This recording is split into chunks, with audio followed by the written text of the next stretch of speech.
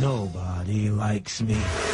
He's the baddest man in hip-hop. Hey, yo, the bottom line is, I'm a crook with a deal. If my record don't sell, I'm a rob and steal. Who hustled his way to the top. Don't come to a fight with Fifth with a knife. You better come with your guns, because he is gonna destroy you. I was like, wow, this guy's gonna make a lot of enemies. I aim straight for you. This guy's crazy. But for 50 Cent, success didn't come easy.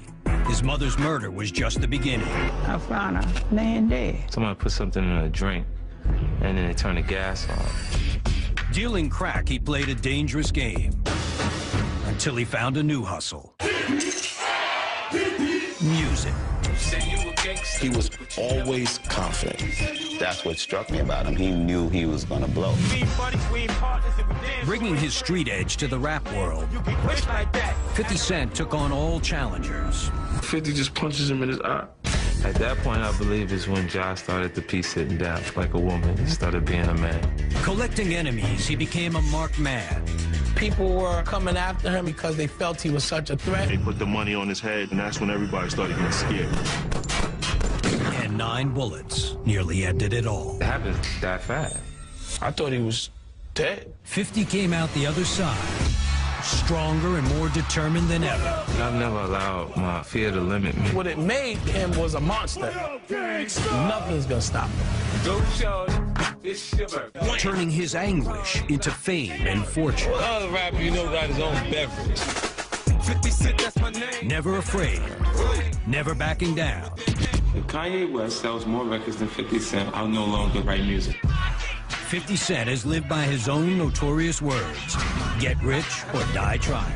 I'm addicted to success. It's absolutely my vice. This is his story behind the music.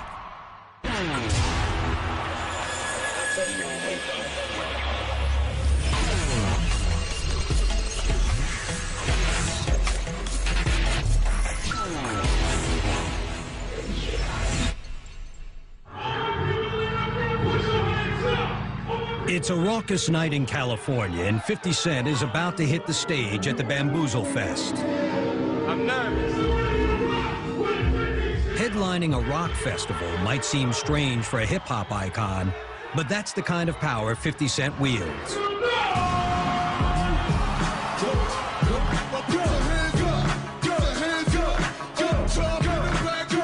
It's very rewarding when you make the right music. It feels so good. I'm so high when the music is right.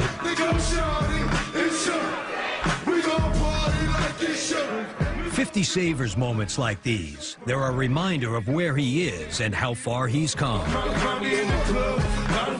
I've never allowed my fear to limit me. I believe you can will your way in a good situation. Go out and make things happen.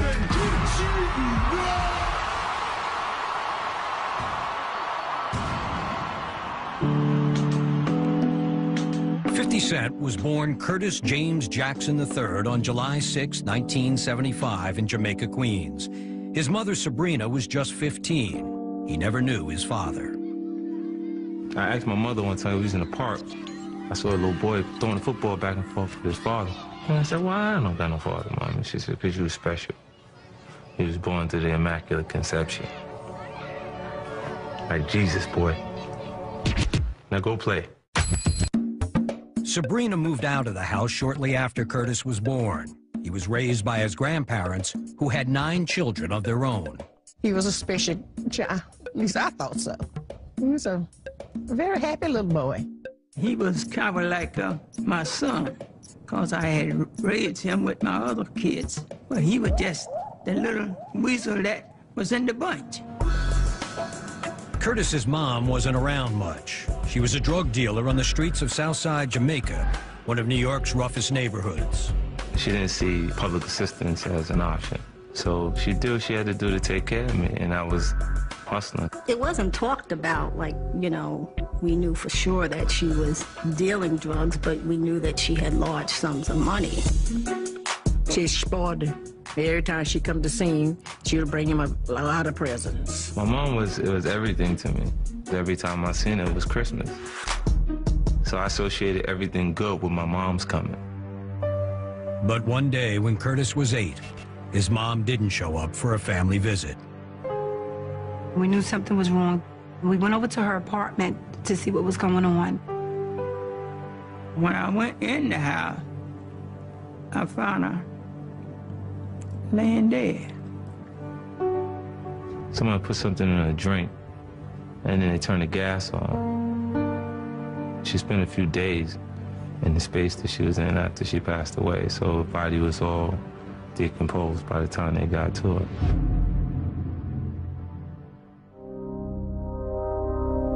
I remember my grandmother explaining it like she's not gonna come back. She's in a better place.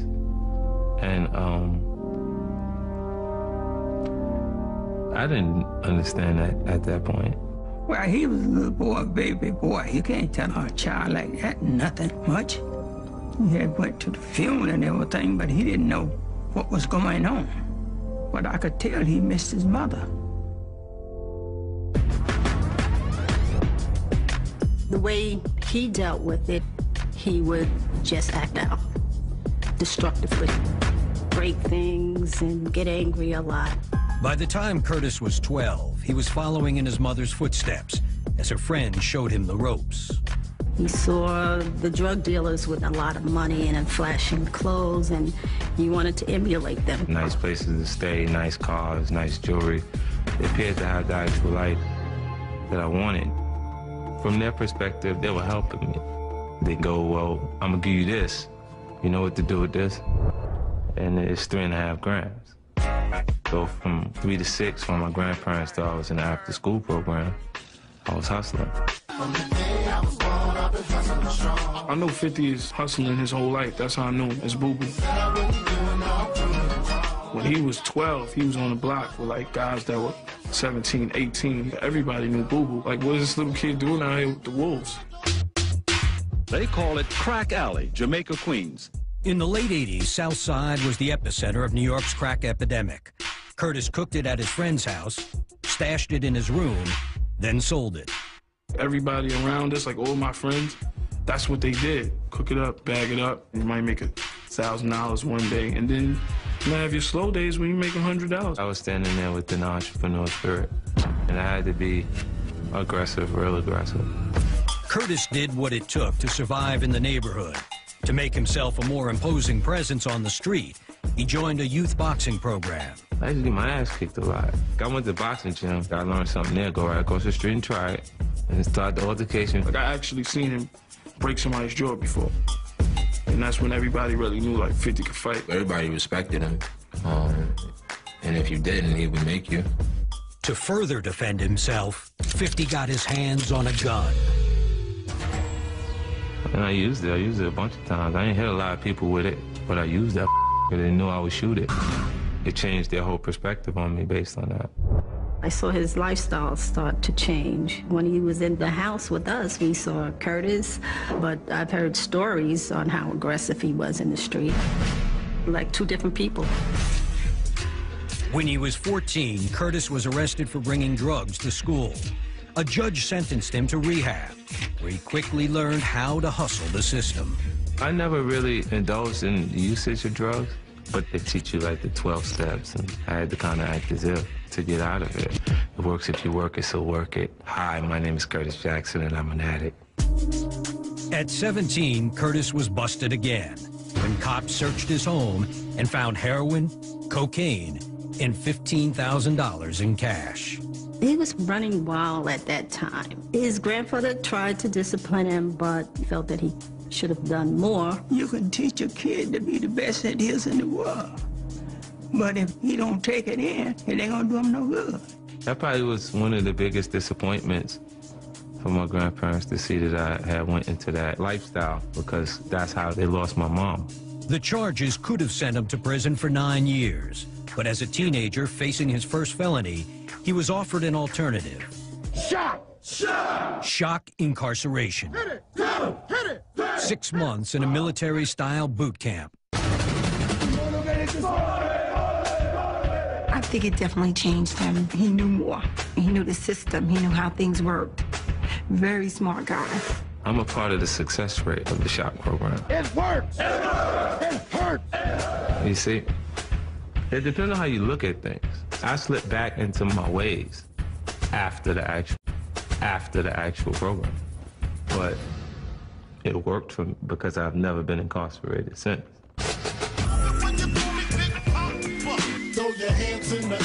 Curtis went back to dealing, but he knew his luck would run out eventually. Everybody hustling thinks they're better than the last guy that did it. Somehow or another, they feel like they're gonna stop right before Scarface gets shot. You know what I mean? And it just doesn't work that way. It was time for a radical change of plans. Inspired by rappers who turned their gritty street stories into cold, hard cash, Curtis came up with a new hustle.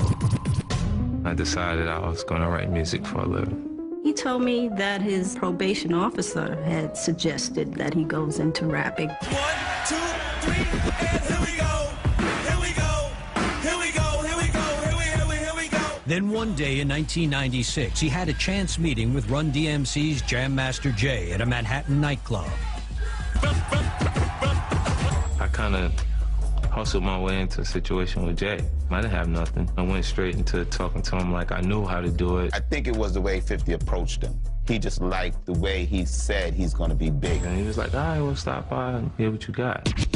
Curtis recorded a rough demo track for Jay. It just went on and on and on. So he was like, yo, what's the hook? What Jay heard was raw, but very real. Seeing potential, he signed Curtis to his label. And just like that, the 21-year-old crack dealer had a new calling. He told me he was working with a famous rapper. I said, you sure that's what you want to be? So he said yes. Coming up, 50 Cent goes on the attack. Faded now and never again. We ain't buddies, we ain't partners, and we damn sure ain't friends. And pays a heavy price. You don't know if you're actually going to survive it or not. 50 Cent, that's my name. And later, he blows away a hip-hop icon. I was like, yo, this 50, I quit. I literally wanted to quit rapping at that point. When Behind the Music continues. By 1996, Curtis Jackson had transformed himself from a streetwise drug dealer to budding rapper after being signed by Run DMC's Jam Master Jay. To complete his evolution, he created a new identity, taking the name of a well-known Brooklyn stick-up artist, 50 Cent. For me, 50 Cent was a metaphor for change, and then I would do things my way, which would be drastically different. An even bigger change came a year later. When Curtis was just 22, he and his girlfriend, Shaniqua Tompkins, had a baby boy, Marquise. He got more serious about life, and he knew he had to take care of his son. I wanted to have the relationship that I didn't have with my father, with my son. I didn't believe anyone would take care of him if I wasn't there to take care of him. 50 gave up dealing drugs and sold off everything he had to support his family. He pinned his hopes on music, learning from Jam Master Jay. 50 would not want to leave the studio. Dude was just soaking everything in. He would just stay focused over in the corner, right. 2 years passed. Progress was slow, and 50 was frustrated that he didn't have Jay's undivided attention. So when he saw record executive Corey Rooney outside a barbershop in Queens, he seized the opportunity. He comes over to the car. He had like his hood on and it looked sketchy. At that point, I didn't know he was gonna rob me. I gave him my tape and put it in, playing it, and the phone rang and he was on the telephone. I'm like, yeah, go ahead. And he gave me the look because I wasn't paying attention. Like, give me my tape, man. You're mad old school. He looked at me like, what's the matter with him? He doesn't realize I can multitask, so I heard everything he did. This was far beyond, oh, this guy is good. I thought, wow, this is the next Jay-Z. 50 was signed to Columbia Records, but most of his advance went to pay his way out of the Jay contract. Broke, he returned to dealing. I had $5,000. And then the baby. So I had to take care of him. I just bought 250 grams with it. And went back to doing what I knew how to do. 50 took only 2 weeks to record his debut, but the label let it languish for 2 years. In 1999, he channeled his frustration into a lyrical assault on the biz.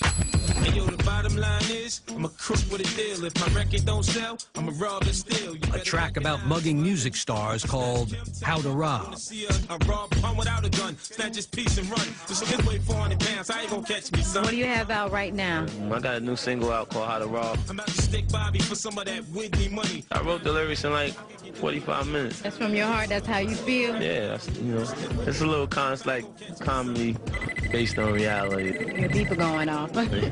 He was like, all right, this industry's not letting me eat, they're not letting me in. All right, I'm gonna rob everybody in this industry and let you know I'm coming. What Jigga just sold, like 4 million, got something to live for. When I heard the record, I was like, wow, this guy's gonna make a lot of enemies. This guy's crazy. The single was a sensation. DMX, Big Pun, the Wu-Tang Clan, and Jay-Z all fired back. Go against Jigga, your ass is dense. I'm about $1, what the f is 50 cents? That right there, that's when everybody was like, all right, Jay just said his name. 50 cents. He's official. 50 Cent was making enemies, but none bigger than fellow Queens rapper Ja Rule. One of my homies robbed Ja for his chain. His energy shift towards me, and we ain't never been cool since. Fifth was the street dude, he wasn't. And Fifth was like, all right, I'm gonna get this little punk. Nobody likes me. Their animosity intensified when 50 Cent put the feud on record with Your Life's on the Line. I'ma say it now and never again. We ain't buddies, we ain't partners, and we damn sure ain't friends. The games you playing, you can quit like that. The ill will boiled over into a brawl in Atlanta. So we get face to face and we talk. 50 just punches him in his eye. Boom! I caught him back. And now the fight ensued. We throwing down. And that's when the real beef started, because now it's a physical thing. See me when you see me. What? At that point, I believe is when Ja started to be sitting down like a woman instead of being a man. The violence escalated in March 2000 when Ja Rule's crew paid a visit to 50 at the Hit Factory recording studio in Manhattan. This time, someone pulled a knife. They had a knock on the door. They cut the lights off, they ran in swinging these, steak knives. I seen 50 pick up one of the speakers. Boom, hit one of them guys. Blood everywhere. And they cut 50. They called it a stabbing, and it sounded more graphic than it actually was. See, this is what they did to me, little boo-boo. It wasn't too bad. I had 3 stitches. I got worse riding my pedal bike. 50's rep as rap's new bad boy was growing. From that actual altercation, it started to spiral out of control. People were coming after him because they felt he was such a threat. It got ugly. He didn't know who to trust. They put the money on his head. You didn't know what was next, and you didn't know who would do it. And that's when everybody started getting scared. May 24th, 2000. Something finally caught up with 50 outside his grandmother's house in Queens. He was going out the door, in which I went out behind him. My son was in the house and my grandmother was in the front yard. I stopped to weed the flowers. 50 got into the back seat of a friend's car. Another car pulled up beside them. It happened that fast. I hear something shooting like firecrackers. I thought it was kids. I was going to yell at them. But when I see this guy pointing in the car, and I says, oh, that's the car my grandson got in. 50 reached for his gun, but it wasn't cocked. When I put the gun out the actual window, he shot down at my hand and moved away. I got hit my thumb and came out the top of my pinky. That's why I ain't got no knuckle on my right hand. He was also hit in his face, his legs, 9 bullets in all. Fired at close range. I can't give you the movie moment because I didn't look down the barrel of the gun. And then I started yelling. Then they run. Blood gushed all over the back seat as the friend sped toward a hospital, stopping only to dump 50's gun in a sewer. I kept saying, oh, son, you shot me in my face, huh? Look in the mirror in the middle of the car. 50 was rushed into surgery. You don't know if you're actually gonna survive it or not. I get that call, told me 50 got shot. So I run to his block, and then I just see shells all over. They had homicide police. I thought he was dead. Coming up, 50 faces his darkest hour. At one point in the hospital room, he lifted his hand and went like this.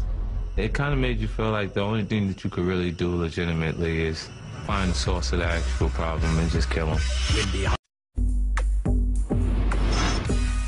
In the spring of 2000, 50 Cent was on the cusp of rap stardom when he was ambushed outside his grandmother's house in Queens and shot 9 times. I'm driving in the highway, and all of a sudden I hear on the radio 50 Cent gets shot. So what? Rapper 50 Cent is in critical condition after having been shot today. Headed straight to the hospital and saw all his family in the lobby. They were crying. Like, this is for real? This is for real? When I saw him, he had tubes all over his body, and he was unconscious. He was unconscious. He was just laying there. I was there every day praying for him. As a bullet went through my face and into my actual tongue area and knocked my teeth out. My tongue had swelled up to the point that I was almost suffocating myself. To clear his airway, doctors wanted to perform a tracheotomy. It was a critical decision for 50's family. But he told me if they operated on him, he may not talk again, so that's when I said no. If I had to talk with one of the things that made me sound like, then that would be the end of that. If he couldn't do his music, he would be lost without it. His grandmother's prayers were answered. 50 survived without the operation, but he faced an uphill battle. He was weak, he was fragile. Of course, he was hurting. I don't know what it feels like to die, but it doesn't look like it hurts as much as a hospital bed. In the hospital room, I remember getting close to 50 and looking at him. I said, I know you're upset. I know you want to get these dudes. And he lifted his hand and went like this. Couldn't talk, but he went like this. It kind of made you feel like the only thing that you could really do legitimately is find the source of the actual problem and just kill him. Many men wish death upon me. Blood in my eye, dog, and I can't see. The reason for the shooting has been the cause of endless speculation. Kept popping up that it had something to do with the stabbing and connected to Ja Rule's record label, Murder Inc., and that's what the word on the street was. There's speculation that a guy named Hama was the one who did it. He was paid off to do it. Hama was found dead about 2 weeks or so later. There was no direct connection ever made to 50's shooting. In the Bible it says, what goes around comes around. Hama me 3 weeks later, he got down. The streets know what happened, 50 knows what happened, and that's what, matters at the end of the day. After leaving the hospital, he retreated to Pennsylvania's Pocono Mountains, where his girlfriend's mother owned a house. 50 was safe, but in excruciating pain, unable to walk, his jaw wired shut. There was a sadness that he had, and that sadness was because he didn't know what was going to happen with the rest of his life. The actual shooting. That's not even the most painful thing I went through. The most pain I've been through was the confusion. Not knowing whether I'd be able to do rap for a living. Ever the survivor, 50 began the grueling process of rebuilding his body. I've never allowed my fear to limit me. I'll figure out how to get past it. I think everything else is smaller than the loss of my mom. When he came back around after the shooting, he had slimmed up, he chiseled up. He looked like the Terminator. What did not kill him definitely made him stronger. 50 was ready to conquer hip-hop, but there was one problem. His label, Columbia, was scared off by all the controversy. He was complete level 7 threat. Listen, they wanted him dead. The money was on his head. No executive wanted to be around him. They didn't want to inherit no problem. So they said, okay, let this guy go. They dropped me. Like I couldn't even get them to answer the phone. 50 approached other labels, but found no takers. We went to so many record labels where executives was actually shaking while we're in the meeting, shaking, knees shaking. We riding around, bulletproof vest on. It was crazy. A vest and having a pistol that was already cocked was mandatory. P. Diddy offered 50 a job as a songwriter, but he wasn't exactly thrilled to find out his new employee was packing. Puffy was the first person to call me back to work. I was in his office, like I just heard an altercation outside, and he came in and I pulled my pistol out. And he put it on the desk, and they were like, oh, it's really real. I had developed the paranoia. As soon as something don't feel right, I'm shooting whoever because I'm not getting shot again. Puff was a little like, yo, I don't need this in my life right now, which is understandable. Bad boy for life. He went down that road. That was the last time he called me to write music.